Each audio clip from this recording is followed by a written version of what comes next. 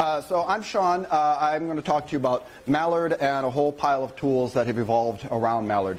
So Mallard is a documentation format. It is a topic-oriented format. It is a radically topic-oriented format. It grew out of the GNOME project when about 10, 15 years ago we decided we wanted to throw away all of our books and go topic-oriented in all of our help. So it's quite different than how other topic-oriented formats work or other systems work. Usually you have something where you write some topics, but then you write some sort of assembly or map that still puts them into a linear book-like structure, and Mallard doesn't work anything like that. It happens to be XML, but I'm going to talk about that in a minute. And it's a semantic format, but it's not too semantic. It tries to strike a nice balance with simplicity.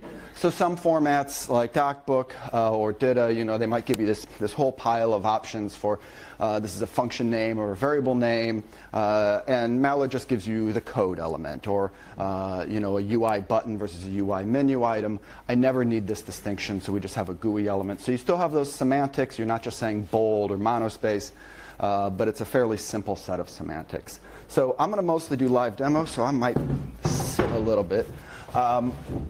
This is a Mallard page. The top unit of information is a page in Mallard. We have some metadata here. Some of this stuff, like these links, those are super important, and we're going to talk about it. Some of it's just some nice bookkeeping. You can track some extra information. There's a title, there's a paragraph, there's a section. It's all the kind of stuff you would expect from a format. Here's some of our inline markup, right? I said we had the GUI element. There's our semantic element for that. And we have the semantic elements for block things. So here's a note. And here's a funny if-test thing that I'm going to talk about in about 2 minutes. So we have a fairly simple semantic XML vocabulary. What kind of stuff can we actually do with it? So one of the things we have is a tool called Yelp Check. And here's a bunch of commands it can do. You can validate your pages or check for broken links or broken image references. You can get a report of the status of each page so you know if it's release ready. So that's one of the cool tools we have. Usually, though, you just want to publish, right? So we have Yelp build, and we can take that. I'm going to output to a directory I've already made, create some HTML. That just takes a couple of seconds. I'll throw balls while it takes a couple of seconds. And OK, here it is. It was generated. We can go to some actual page here. You see that note. This is the page we were just looking at the source for. So sections and links and all of that stuff.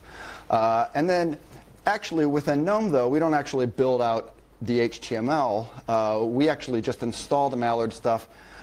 And we run a tool called Yelp. This is the built-in help viewer in GNOME. If you ever pull up the help for any application, this is what you're going to see. And you can see it shows you the exact same stuff, right? So this is how we do this. And Yelp is actually reading the Mallard stuff, rendering it on the fly. This is very powerful because it allows us to do things like runtime conditional processing, which I will talk about very, very soon. So all right, that was Yelp Check and Yelp Build and Yelp. So how does this work?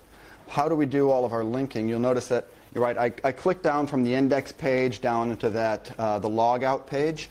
And we had links going back the other direction. Hang on. I'm going to delete a page because I'm going to make it later. So we clicked into this page. We have a link down here into the logout. This has a link in turn back up to the top level index page here. It also has up at the link trail at the top, there's a link to it as well. And so how does all that linking work? So if we look in the shell exit page here, we've got these links here in the info. They're metadata links. And we're saying we have a guide link that's going to the index page and some advanced stuff you don't have to worry about. If we actually look at index.page, that's that front page. Front page in Mallard is always called index. It has, this is not a trivial guide page. It has some stuff going on. But of all the stuff it has going on, at no point does it have a link to shell-exit.page, which is the page we actually linked down to. In fact, it doesn't have any links at all. And this is the really critical feature of Mallard that differentiates it from everything else, is that it has this automatic linking structure. So you create your navigational structure with these guide and topic links. It's kind of your up and down through the navigational structure, rather than writing any sort of assembly or a map that gives you a tree. And these links, whenever you define them, they always work in both directions. It's always automatic. And there are other types of links, like see also links that move kind of horizontally across the document. Those also work in both directions. So this, first of all, it really changes the way you assemble your documentation, the way you think about it. When you work with Mallard, you tend to write topics for things that people want to do. You write those topics first, and then you kind of assemble them from the bottom up, rather than starting with this top-down hierarchy and filling things in. It also enables some really neat features that you don't find other places. So if you have an application that has a plugin architecture, your plugins can ship help pages that plug into your help, just like the plugin plugs into your application. So you can see your plugin help right there alongside your application help. It's also nice if you have distributions or other downstreams that are redistributing your code, and maybe they're adding some features. They can drop in help for those features without having to actually patch anything. They can just add pages to the doc set. So that's how the links work. I'm going to prove they work. So I'm going to go back to the shell exit.page. I'm going to make a new page. I'm going to do it just by copying this one, pasting it here. We need to have a unique ID, so I'll say shell exit again.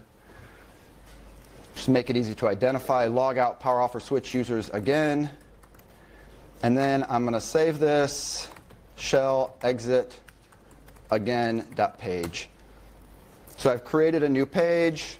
It happens to have those same links because I just copied and pasted, but I didn't modify index.page at all.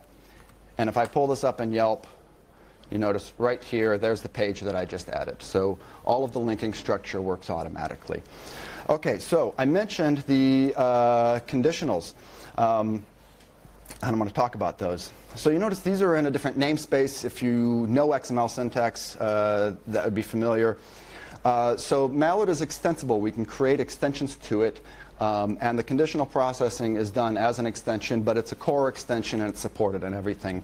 And what we're doing here, GNOME ships with a different mode called GNOME Classic. It's built on GNOME 3 technology, but it looks more like GNOME 2. Sometimes we have to write different docs for that, right? Because it looks different. So what we're saying here is if the platform is GNOME Classic, well, then we want to do this. If it's not GNOME Classic, we've got this little negation here, then we want to do this other thing. And so the conditional processing can actually do negations. It can do ands and ors, full logical expressions. It's extremely powerful. So going with all the extensions, I'm going to get incredibly way more complicated in just a 20-minute talk, because why not? I'm going to go over to the Getting Started page. Let me load that up again.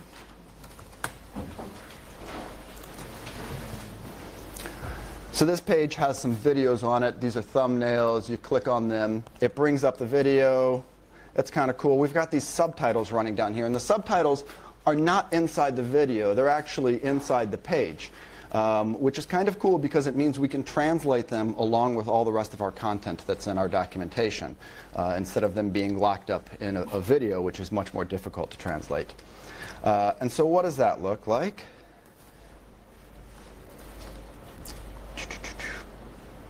There's too many pages here.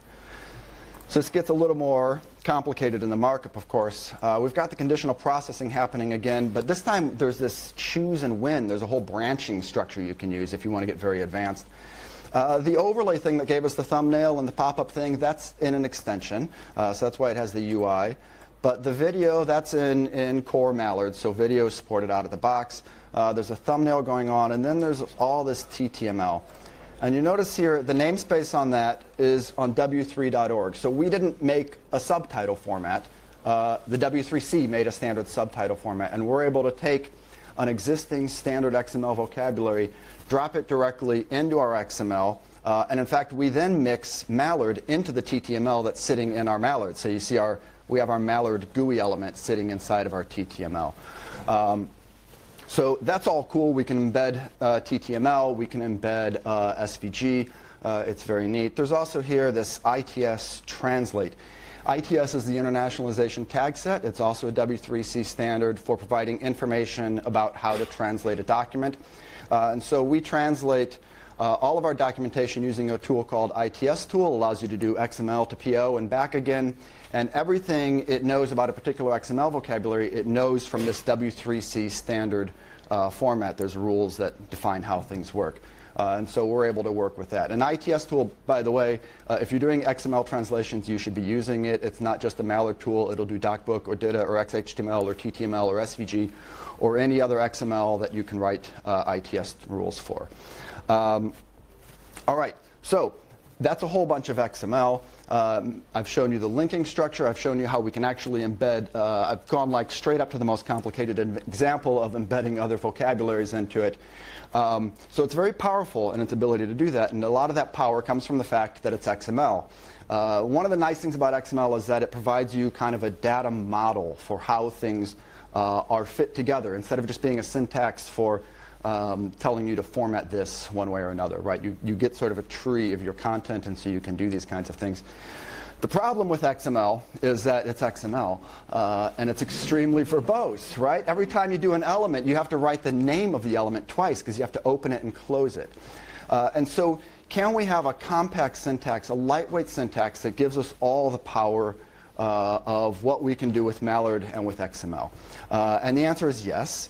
So I'm going to switch over to a fairly straightforward XML file. Here's a page. It has a title. It has a paragraph. It has a steps. That's just a list of things that you should be doing. It has items in it. This item has a paragraph and also a note, right? So it's not just one paragraph in there. We have some examples. We have down here terms. That's like a DL in HTML or a variable list in DocBook. These items have multiple paragraphs and examples and then more paragraphs. So what does that look like? Here it is. Here's those steps. Here's that list inside of the steps. Examples. Here's our terms list with multiple paragraphs and examples, all of that stuff. So duck type is a syntax that is designed to do Mallard and do literally everything that Mallard can do with a compact syntax that will be familiar to you. I mean, it's not going to be exactly Markdown, of course, but if you've used Markdown or ASCII doc or restructured text or textile or wikis or other sorts of compact syntax, it's going to have that kind of familiar structure. So here's that exact page converted into duck type. Here's the title. That's a pretty familiar syntax. All that stuff in the info is with this @ syntax. So we can do all of the metadata, which is really important because remember, those link metadata elements are just critical to how Mallard works. We come down here. Our paragraphs are delineated with a blank line, which is, I would say, the defining feature of a compact syntax, right?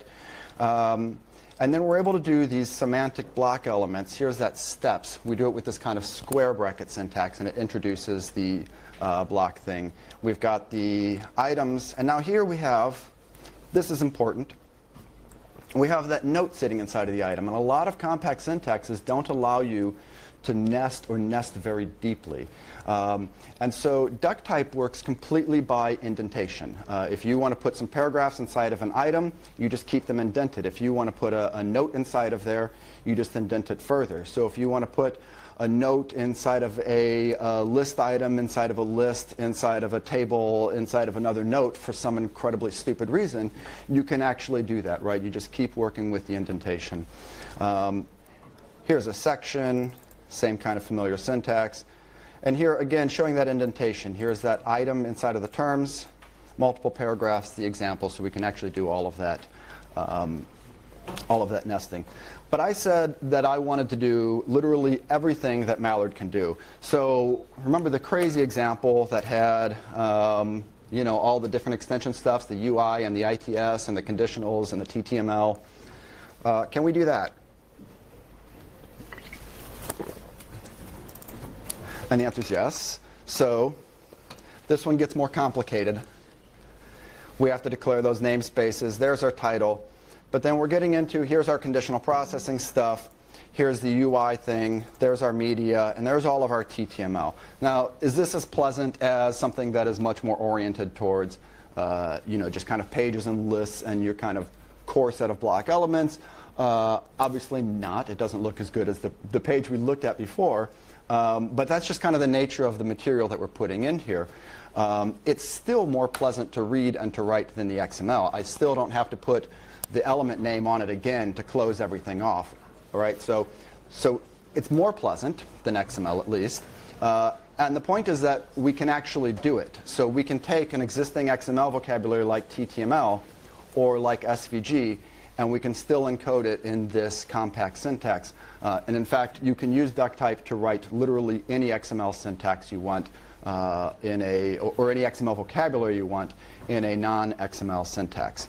So I'm going to switch gears again. That was duck type. Now, how do you build all of this stuff? I showed you Yelp and Yelp build. A Yelp build is it's kind of a fire and forget tool, right? You take one document, one version, one translation of one document, you hand it to it, you get some HTML, you can throw that on your web server. But if you're publishing documentation, right, you're publishing a whole documentation site, you probably have multiple documents, multiple versions of documents, multiple translations of documents. You want to have search. So we kind of have all of those tools piecemeal, but it's a lot of work to glue it all together. So the latest tool in this kind of Mallard ecosystem is called Pintail. And Pintail is a documentation site generator. It is a static site generator that is geared towards making documentation sites with kind of a Mallard first approach to it, but it also supports DocBook and ASCII doc right now, and it's easy to add other formats. It has a nice plugin architecture. I'll also mention the Yelp build and Yelp check. All of those tools still continue to support DocBook, and so if you're doing DocBook, you should check them out as well, because we continue to support DocBook as a documentation format in GNOME. So Pintail, I'll pull up a site. This is yelp.io, except it's not. It's localhost / index.html. It's running on my local machine. But it's the same site that's on yelp.io, except it's got this search box on it that could use a lot of styling work, but I just threw it in there for demo purposes today. And this is the site that kind of gives you some documentation about a lot of the tools that I've been talking about here. So how it's built, let's first look at, there's that front page we were just looking at in duck type. There's a title, there's that screenshot, a couple of paragraphs, pretty straightforward. And we have a configuration file that tells Pintail how to build it. And this is a short configuration file, but it's actually doing quite a bit. So I tell it, here's some custom XSL that gives me the header and the footer and my CSS and all that stuff. I've got this Git plugin that I'm loading in for some reason. And if I go down here, I can provide options on a per directory basis. So in the root directory, I'm saying copy these extra files. You don't have to specify files that are referenced as images or videos inside your pages. Pintail picks those up automatically. These are kind of in the site-wide header stuff, so we have to tell Pintail to copy those in. And then these tools and XSL directories, what are these doing? Well, the documentation for Yelp tools, that's Yelp check, Yelp build, and a couple of other things. That's actually maintained in the Yelp tools Git repository alongside the code. And similarly, the documentation for the Yelp XSL style sheets is maintained in that repository. I actually document my XSLT, shockingly. So we are actually able to tell Pintail that for these directories, I want you to go out to this other Git repository, look in this other directory. We could tell it a branch. And get your content from there. And in fact, the stuff that's in the directory right here that we're looking at, the repository we're looking at right here, those are a couple of duck type files. The stuff that's in the Yelp XSL repository, those are actually in XML. So you can mix and match. You can have some of your stuff in duck type, some of it in XML, some of it in DocBook or in ASCII doc if you want. Okay. And then one other thing we've got this stuff about a search provider. So I said the search provider is Elasticsearch. It's running on my machine, and oh my God, there's my username and password. And then down here under XSL, we've got this thing called a search domain. The problem you have with search in a lot of documentation sites, it has no concept of context. If you're on the GNOME developer website and you're on the GTK documentation, if you search for something while you're looking at the GTK API reference, you probably want results from the GTK API reference, not from glib or GStreamer or WebKit or something else. You're looking at GTK. Maybe you want to go elsewhere, but that's a good first place to restrict you to. Also, if you have multiple versions of your documentation published, you really don't want to search for button and see the reference for button in the 320 documentation and the 318 documentation and the 316 documentation and probably sort it in a way that doesn't even give you the current first. And this is a problem that you get if you just plug in a generic site search into a documentation site. You just don't get this concept of context. And so the way Pintail deals with this is it allows you to specify a search domain for particular directories. And so you can give it a simple search domain. You can put a directory in multiple search domains. You can put multiple directories into one. You can actually put individual pages into things. But in this case, we're doing something very simple. We're just saying, hey, that XSLT reference, it has its own search domain. Search domain is self. So it has a separate domain from everything else. And I'm going to build this. I'm going to say Pintail build. I'm going to make it verbose. I'm going to say no update. I already have clones of the Git repositories it needs to get, and I'm going to have it not try to hit the network and update them because I'm not stupid. And I'm going to go ahead and output directly into the Apache directory. That's not a good deployment strategy, but this is not production.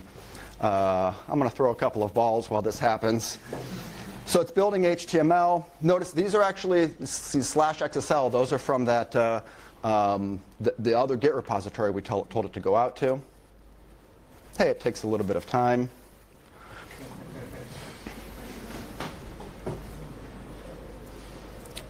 All right, so it's building more.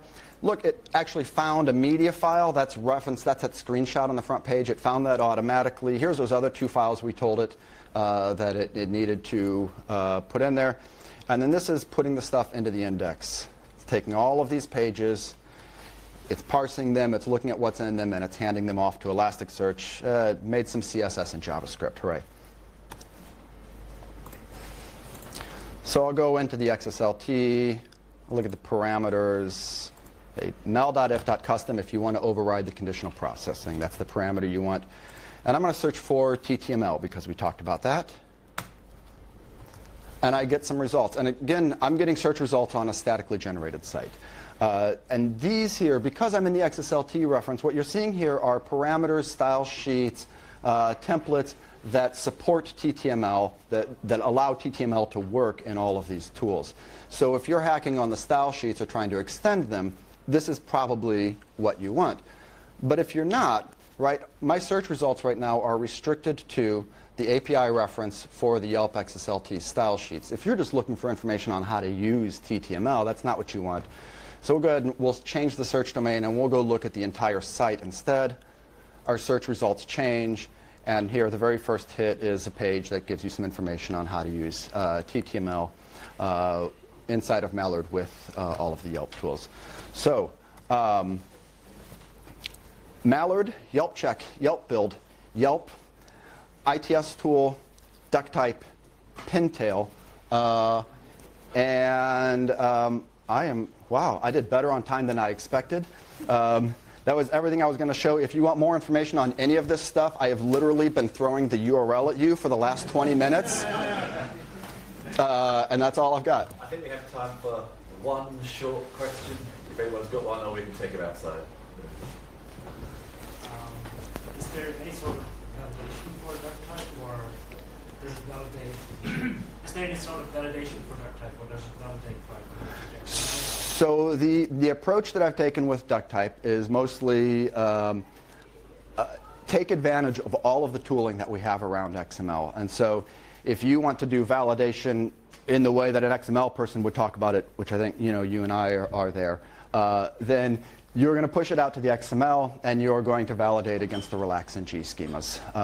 Now, there are, syntax checking, there is that, but making sure that you have the right kind of document structure, I would go out to the XML. And the same is my approach for translations. We already have an extremely powerful XML translation tool, and so the translation strategy is put the stuff to XML first, and then do your translations there. That could change in the future, but because there's such a wealth of XML tools, it's nice to build on those. Any other questions? We'll take them from outside because we've got to set up the last Yep. talk. So. Thank you. But thanks very much.